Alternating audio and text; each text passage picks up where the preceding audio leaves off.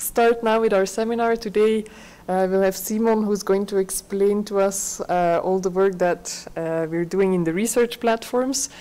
So Simon has been working at CIMMYT for about 3 years, coordinating the platform research. And before that, he did his PhD at the University of Ghent about cold tolerance or cold stress tolerance in miscanthus. So if you ever need any advice on biofuel crops and cold stress, he's also your man. So I'll leave Simon to explain everything about platforms. Thank you. So, as you can see from the first slide, I will present this presentation, but it's composed of the work of a lot of collaborators, and I'm coordinating their work, but it's not all my own work. So to start, why do we need research platforms? So, as scientists, we have a lot of data, we have a lot of experience on how to improve agricultural systems with conservation agriculture, improved varieties, fertilization, mechanization, things like that. But still, lots of farmers are struggling with problems like low yields, soil degradation, high input costs, climate change. So we have to make sure that the science that we are doing really benefits the farmers. But how can we make sure that the work we're doing in our research stations also is applicable for the farmers and can help them? That's why we are working with the hub concept. So the hub concept, this is a theoretical depiction of the hub concept, exists in 3 components. So there's research platforms, which are agronomical trials. There's modulos, which are side-by-side comparisons in farmers' fields. And there's extension areas, which are fields where innovative farmers are applying the technologies that we are promoting. So what is the difference between all these components? So a platform is really a trial. The focus will be on research and technology development. We will try to find solutions for problems from farmers that come up in módulos or áreas de extensión, or directly from them. We will evaluate several treatments, and we will try to improve the local production system. So we will be working on an experimental scale, so smaller plots than complete fields. And we can also try out new stuff. So we can do what we call high-risk options, where we can implement new treatments that we don't know that will work, but since it's a scientific trial, we can take the risk. In the modules, the focus is not on research, but on the application of already proven technologies. So we will compare the best treatment from the platform, best. That will depend on what the farmer likes best, not on what has the highest yield, with the conventional practice. In the modules, since we will be working on an experimental scale, on a field scale, and farmers' fields, new problems will come up that we then can try to solve in the research platforms. The modules will also be on field scale, so not experimental plots, but large-scale demonstrations so the farmers can see that the things work in their own conditions. In the modules, we will work with low-risk options because we are working in the farmer's field with the farmer's resources, so we cannot risk crop failure. Then we have the extension areas. Extension areas, we treat the whole field the same, and we work with innovative farmers with the idea that they will then promote these technologies to their peers. And we also have a register of impact areas, which are all the fields where the promoted technologies and the previous 3 components are applied. So that's the theory, but how do we get to the practice?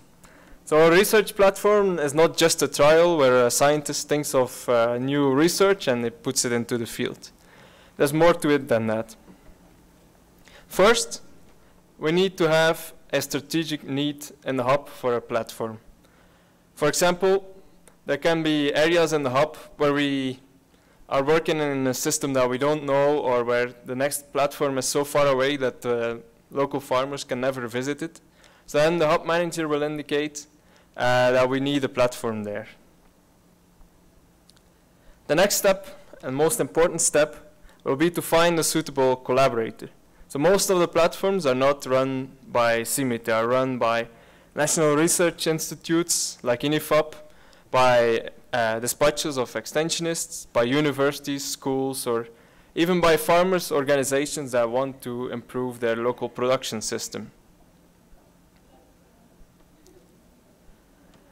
Once we have a suitable collaborator, we will have a meeting with all the local actors, so farmers, technicos, other people that want to be involved, and we will make a diagnostic of the local production system. So first we want to know what is the local production system, so we can base the research that we will be doing on what the farmers are already doing, so nothing that we will do will be impossible for them to implement. We will identify the main problems they are struggling with and identify which ones we can solve.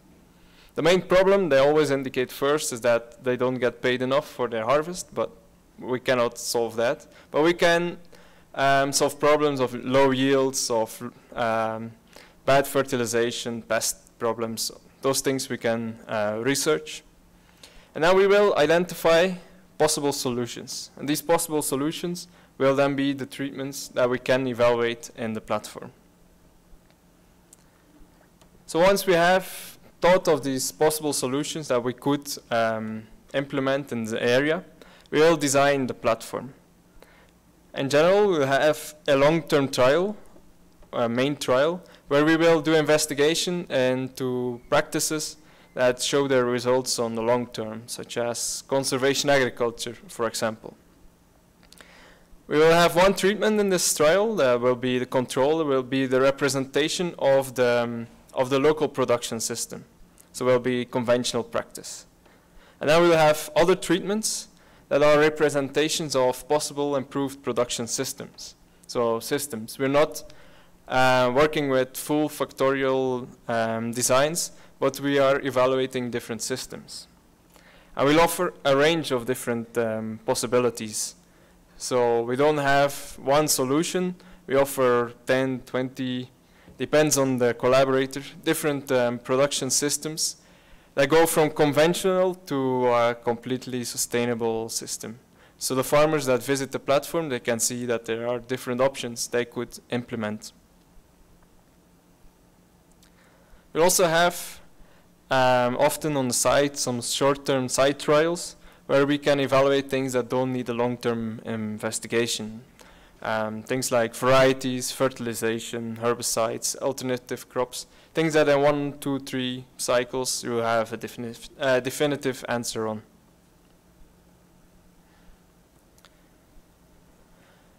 So of course, in theory there's the hub, in the graphic there's the hub with one platform, one module, one extension area, but in practice we have of course several platforms in each hub, because we try to have a platform for every different agroecological system.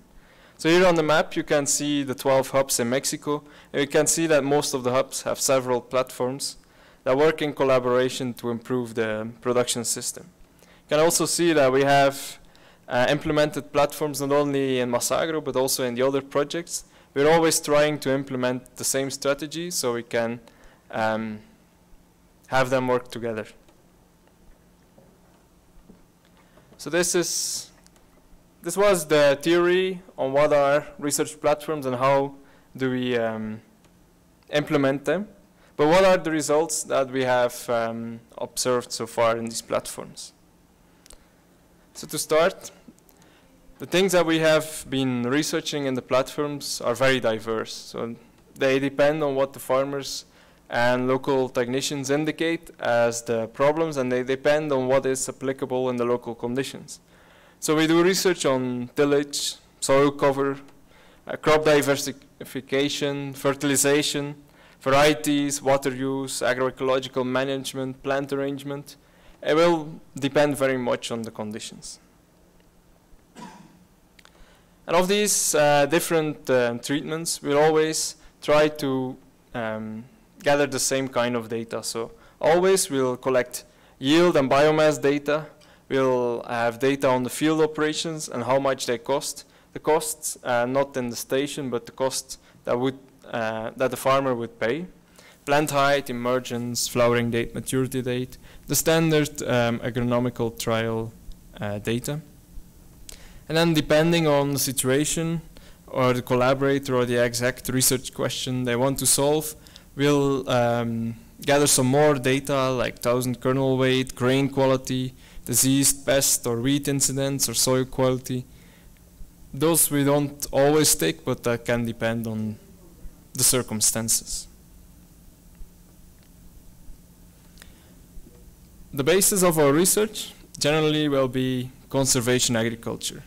So conservation agriculture, defined as the production system based on minimal soil movement, so avoiding plowing, permanent soil cover with crops or with residues, and crop diversification. So not growing a monoculture of one crop, but trying to grow rotations or diverse mixtures.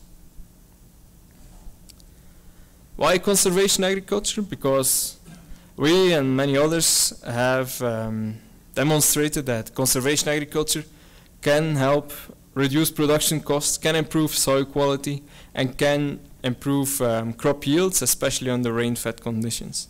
I think a lot of you have already seen this picture taken in 2009 here in Texcoco, where in a dry year, the conventional system on the right suffered a lot from drought stress, while the conservation agriculture on the, my left, had residue cover and more organic matter, leading it to retain more moisture and suffer much less from water stress, leading to a large difference in yield.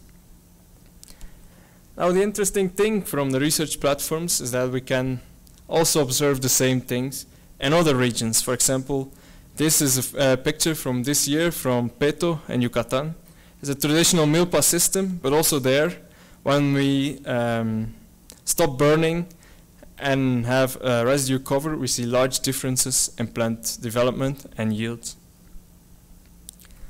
Similarly, in Chiapas, where there's a drought this year, we see that conservation agriculture helps the plants access more moisture.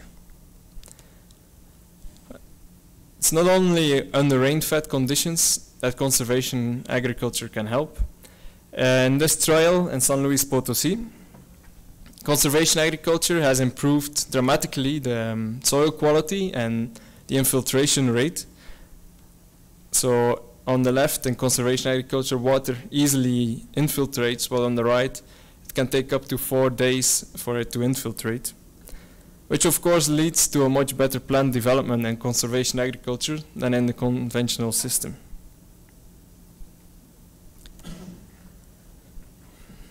We have now about 60 research platforms, so that's too much to go into detail on the results of every platform. But I've selected some graphs of 4 platforms to show what kind of results we are getting from the main trials.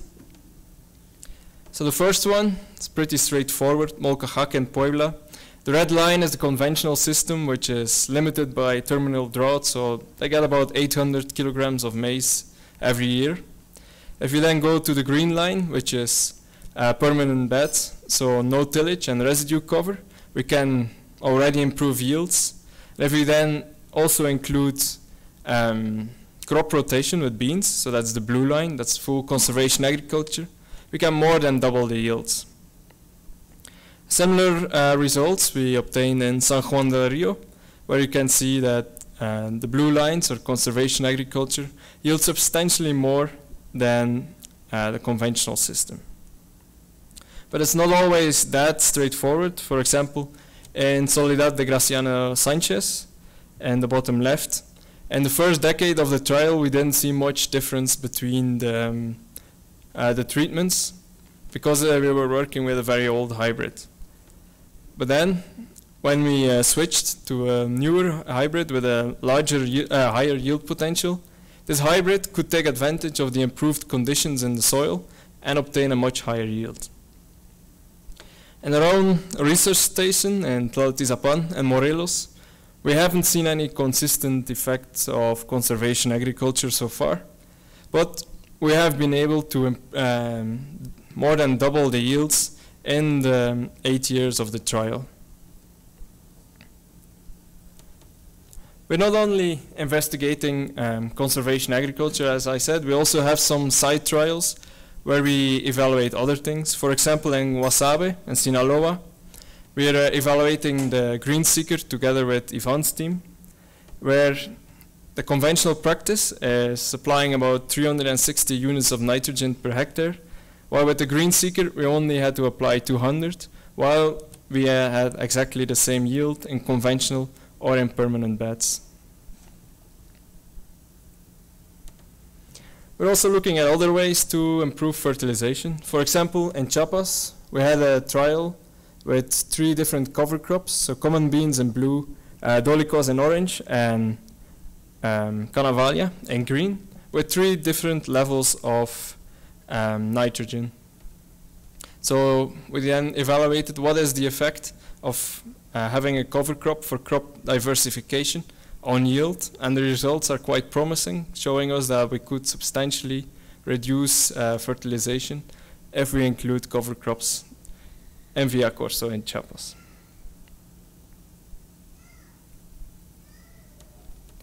We're of course not only looking at yield is not everything, we're also looking at the production costs. So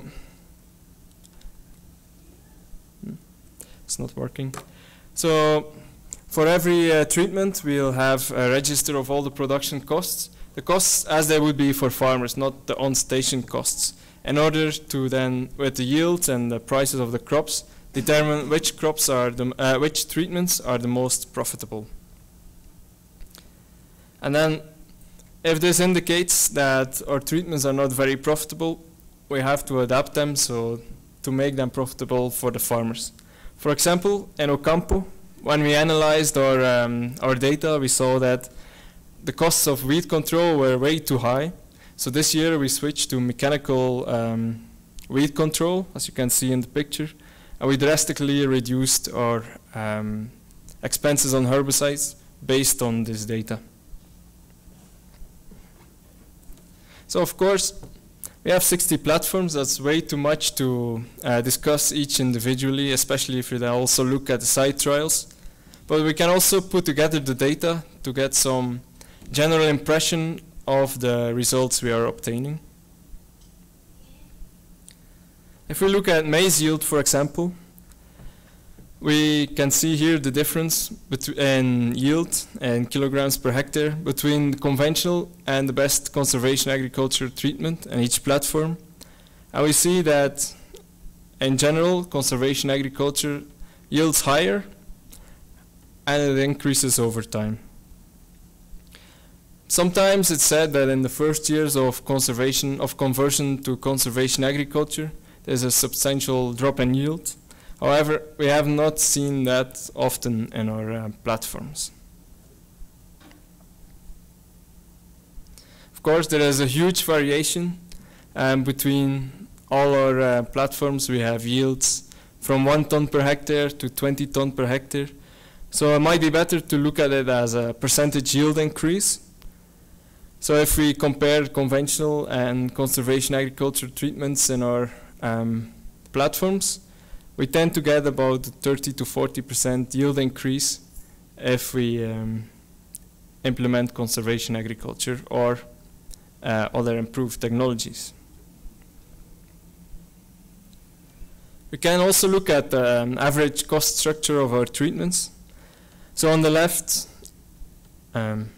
we see the costs for irrigated wheat and irrigated maize, and rain-fed wheat and rain-fed maize, both absolute and as percentage.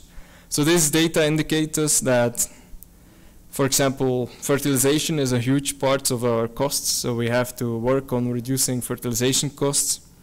Weed management can be a high cost, so we have to work on reducing that. And even harvesting, especially for maize, which is generally harvested by hand in most areas, is a huge cost, up to 20% of the total production cost. So we have to work on methods to reduce this cost. So not only focus on tillage, but focus on the whole production system. We can also analyze the relation between production costs in our treatments and yields. So in the one graph we can see that with a higher production cost we have a higher yield, which is nice. But then if we look at the other graph, we see the net profit in relation to production cost, and we see that there's basically no relation between the costs of our treatments and the profit we gain from them. So this indicates us that we shouldn't be focusing on applying more or better inputs, but we have to focus on improving management. For example, you can have the same production cost, but you can have had a rotation with beans the year before, so you can have 1 or 2 tons more yield with exactly the same cost. We can also look at other aspects of agriculture in our trials, and we can put together data from several trials, from several platforms, to get an overall impression of the effects of conservation agriculture. For example, if we look at the wheat biomass per treatment, so in red we have the conventional treatments, and in blue we have the conservation agriculture treatments. We see that, well, these platforms, they've had about 3 or more cycles already. So we see that in the medium to long term, wheat biomass is reduced with conservation agriculture, which can help us to reduce also our costs of weed management. We're also working on pest management in the platforms. We are not doing new research, but we're mostly implementing practices that have been proven in other areas. For example, we're working a lot with pheromone traps. We have them almost in every platform now. In the bottom graph you can see the capture of male moths in Indaparapeo in Michoacán. We've got captures of more than 100 moths per 3 days in this trial. If you know that every moth can potentially fertilize 3 females, which can each lay about 200 eggs, this is a giant quantity of caterpillars that we have avoided, which helps us to reduce insecticide use to 1 or 2 applications per cycle. We started studying also the effects of conservation agriculture on, for example, the incidence of pests. On the upper graph you can see in red the amount of herbivorous insects this summer in conventional agriculture in D5 here in Texcoco, and in blue the number of herbivorous insects in conservation agriculture, which was a bit lower. Not by much, but it's a nice result. The platforms, they also allow us to study general trends on soil quality. We've had a lot of data on soil quality from Texcoco and from Obregón, but the country is very, very diverse in soils and climates, everything. So the platforms help us to get a broader picture of what are the effects of the practices that we are promoting on soil quality. So last year we did soil sampling in 20 of the platforms in the center and the south, and we did the Fertilab soil analysis on them. So if we look at the results, in conservation agriculture we see a significant increase in organic matter in 0 to 5 centimeter, the upper layer of the soil, and about the same organic matter in the 5 to 30 centimeter layer. Of course, the more organic matter we have in our soil, the more fertile it is, the more water it can retain, so this will help us obtain better crop yields. If we look at macronutrients, we saw that nitrogen was much higher in the 0 to 5 centimeter layer in conservation agriculture compared to conventional agriculture. while in the 5 to 30 centimeter layer there was no difference. For potassium and phosphorus, we saw a slight increase in conservation agriculture in the 0 to 5 centimeter layer, but the effect was not as strong as for nitrogen. This is a graph of the pH in the platforms we measured. So it's sometimes said that if you retain more residues, this will acidify the soil, which can be both positive and negative, depending on your soil pH. So you can see we're working in all different kinds of soils, going from acid soils of pH of 5 to basic soils of a pH of 8. But we don't really see a change in pH if we change from conventional agriculture to conservation agriculture.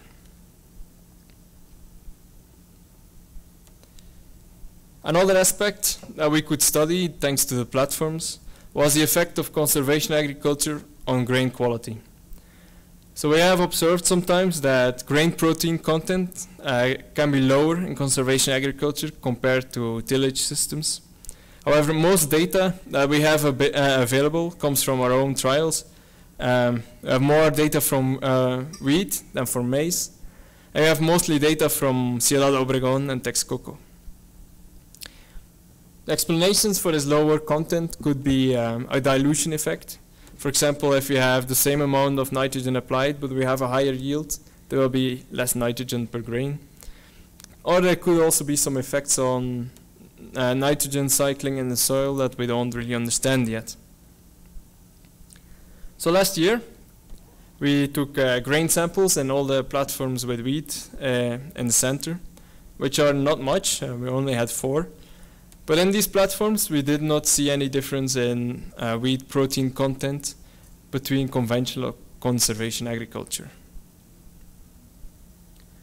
For maize, we had a larger sample. We have much more platforms with maize than with wheat. So we had 432 samples from 25 different platforms. But a quick analysis, we have not analyzed this data into detail yet, but a quick analysis does also not show any differences with between varieties, between the level of residues, or between the tillage and the protein content of maize.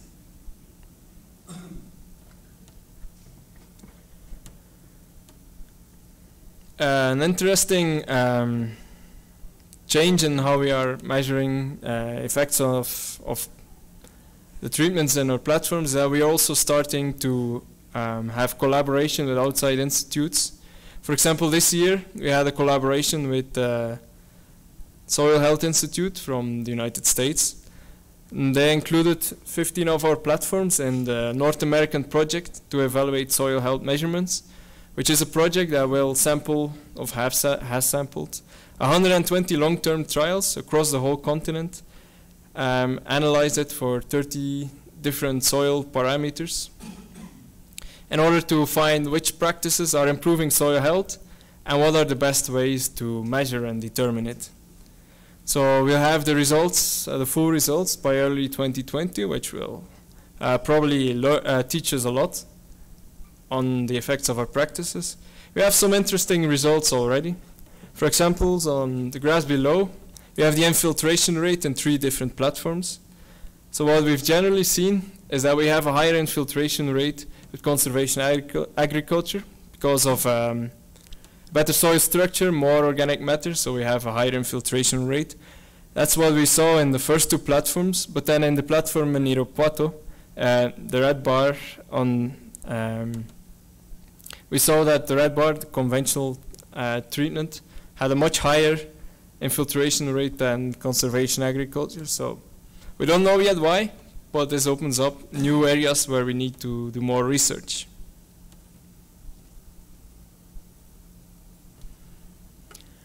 So to conclude this presentation, in the research platforms, we study and demonstrate how to adapt sustainable intensification practices to the farmers' local conditions.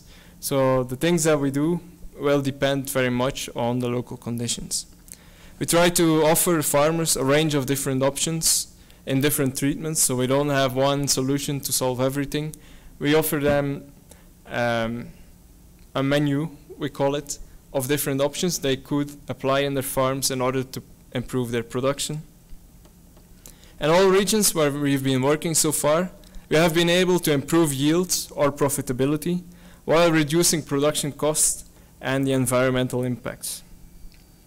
And finally, the platforms, they offer an opportunity to study the effects of sustainable intensification across a wide range of agricultural conditions. So thank you for your interest. If you have any questions, feel free to ask.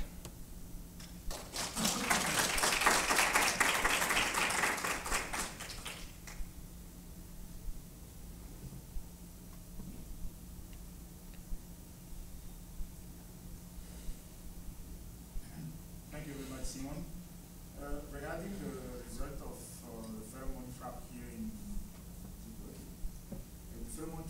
in Texcoco, do you have an hypothesis on the fact that there is more capture of insect in conventional practices in comparison with conservation agriculture?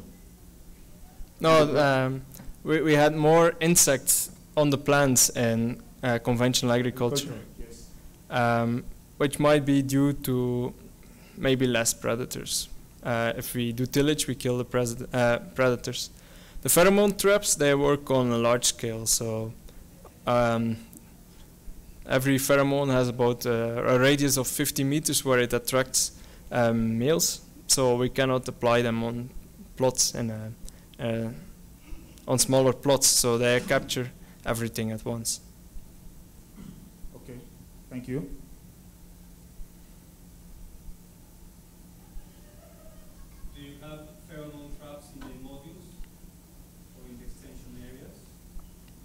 Yeah, actually, pheromone traps were first tried out in modules and extension areas, and then were implemented in the platforms once we saw that they were working. So that's something that we first tried on a large scale and then implemented when we saw on a practical scale that it was working. But you could see in the modules? Yeah, you can see that there's less damage on the plants, that you have to apply less. So in a lot of areas they are used to applying 5-6 times insecticides, and then with traps you can reduce it to 1 or 2 applications. Do you have some time series of soil carbon concentration? Unfortunately, we don't have that. We only have it for the 5 year in Texcoco. We have done soil tests at several different platforms. If we put them together, we basically see that with conservation agriculture we get a slight increase in organic matter, but we have more dramatically a larger decrease in organic matter in conventional agriculture. So we see more organic matter in conservation agriculture, but it's not only because we are capturing carbon, it's also because we're getting a bigger difference because we're losing carbon in conventional agriculture.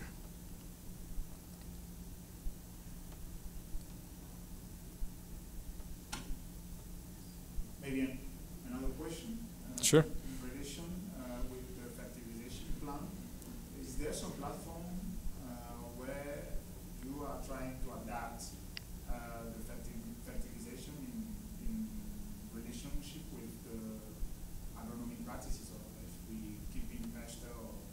Mm-hmm. Yeah, that's quite a common treatment. So often, in many regions, fertilization is based on a very old recommendation or on what is available, but not on what the plants or the soil really needs. So often one of the first treatments we have is just conventional agriculture, but then with a fertilization based on what the plant needs, which can often drastically improve the yields. My question is related to, for example, if we know with conservation agriculture, we're increasing the quantity quantity of organic matter. So maybe this will, if we're doing rotation, for example, this will bring us to decrease the amount of nitrogen that we are using. I mean, this kind of treatment in platform. This is one of the things we want to start doing more. So up to now, we've been focusing a lot on the basics, just rotation, just tillage or no tillage, residues or no residues, and then keeping the rest of the management, fertilization, weed management, pest control the same. But now we're seeing, for example, differences in soil fertility. We're seeing differences in weeds. So we want to work more on adapting the whole system to the whole system, not just aspects of it, because we see that it can be possible to do that. But we don't have much research on that yet. I thought the Green Seeker would help. Yes, the Green Seeker could help us with that, but we haven't done it yet.